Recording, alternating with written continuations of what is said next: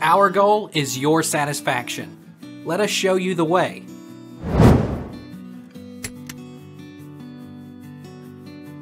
How much peanut butter can I eat a day? Around 2 tablespoons a day is a good portion size, when eaten as part of a balanced and varied diet. Because peanut butter is high in calories, beneficial fats and protein, it can help keep you full for longer. There is no nutritional difference between smooth and crunchy peanut butter, so take your pick. Is 2 tablespoons of peanut butter too much? Consult your doctor or dietitian if you're not sure how much PP you should eat, but a good general rule of thumb is around 1 to 2 tablespoons a day.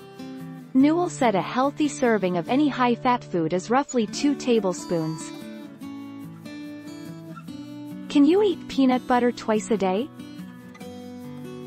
Any amount of peanut butter that is poor quality, made with hydrogenated oils, excess salt, artificial ingredients, and so on, is too much. But the reality is that while repeat servings of peanut butter may not be nutritionally too much, they might be emotionally too much, or just flat-out boring. What happens if I eat peanut butter every day?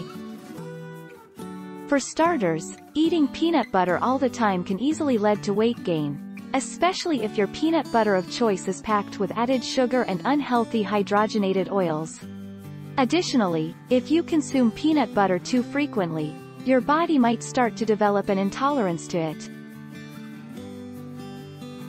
Can you eat peanut butter every day and still lose weight? Though it's high in protein, peanut butter is also high in fat content, packing nearly 100 calories into every tablespoon. But research suggests that consuming peanut butter might not stop you from losing weight.